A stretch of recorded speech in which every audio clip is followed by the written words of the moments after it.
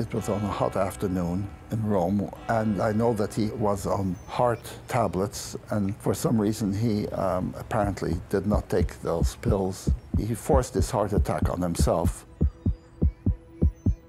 Photographer Erwin Blumenfeld is thought to have deliberately run up and down Rome's Spanish steps in the searing heat.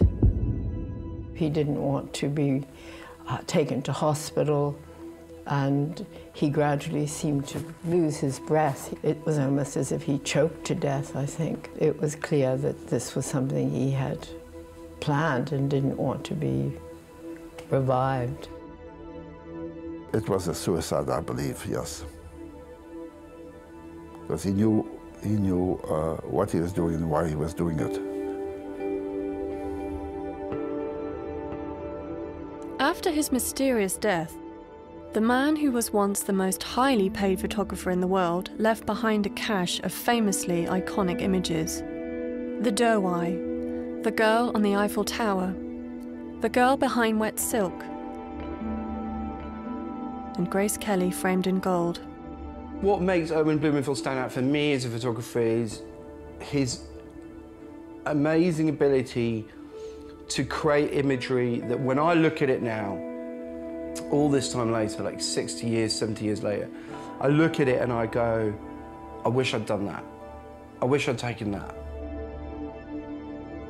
Erwin Blumenfeld's obsession was with beautiful women.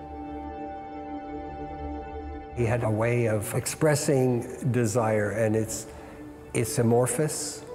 You know, it's not specific. It's a kind of yearning. You sense this woman obsession behind the pictures. The women seem alive. But his fetish for beauty led to a complicated private life that would threaten his artistic reputation.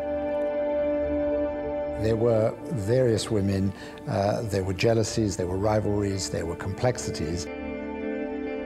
The women in Blumenfeld's life failed to work together to curate his legacy.